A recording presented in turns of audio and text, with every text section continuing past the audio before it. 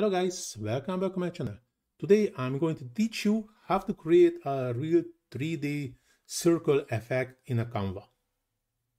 As you can see, I try to use just a circle frame, and I just move the icon into the frame, but it's just a circle, not 3D.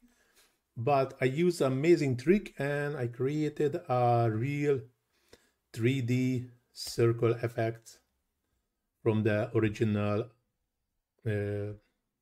icon. But before we dive into the tutorial, I have a quick favor to ask.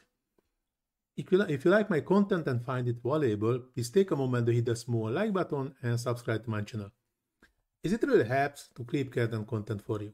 Thanks, and now let's get started. So, I already copied a YouTube icon to here, to this Canva, and I just added a standard circle frame, and in the other page I just added the icon itself. So I just duplicate and just move it inside. You can see this is what's happened. We create this more or less circle, but because of the interesting shape of the icon, the circle is not really a circle anymore. But anyhow, we do not need this. This is just to show what's happened if you just drop the icon to the normal circle shape. But in the second page, you can see there is nothing else than just an icon. And go to the Ask Canva, and I just tell into the Canva, change the style to 3D circle, and just hit this arrow button, so submit the prompt. And now the Canva is thinking and finalizing,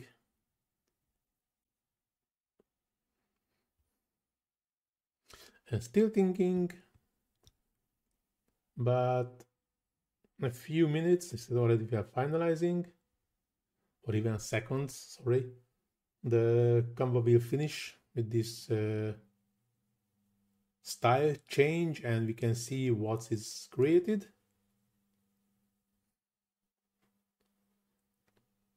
Sometimes when more and more people using it, it might be a bit slower, but as you can see, it's already here. I just click on it and change the image on the Canva. So, nope, just do that to make it big. As you can see, this is a real 3D style icon. Of course, we can ask if you don't like it, we can revert back and we can ask for another one. And this is a really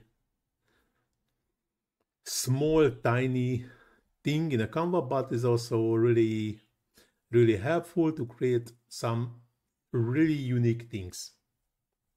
But now this tutorial is going to the end. Hope so you will like it. If you really like it, please do not forget to hit that small like button, subscribe to my channel, leave comment in the comment section, first of all to feed the algorithm, and of course if you have any question about Canva or struggling something on Canva, just let me know. I try to answer as soon as possible. Please also check the description under the video, where you can find links for my Facebook page, TikTok page, and Instagram page, where you can find another great Canva tutorials, not only from me, also from another great Canva experts, listed in the Facebook page. As I mentioned already, you can find the links in the description. But now, this tutorial really going to end. Thanks for watching. See you in the next one. Ciao.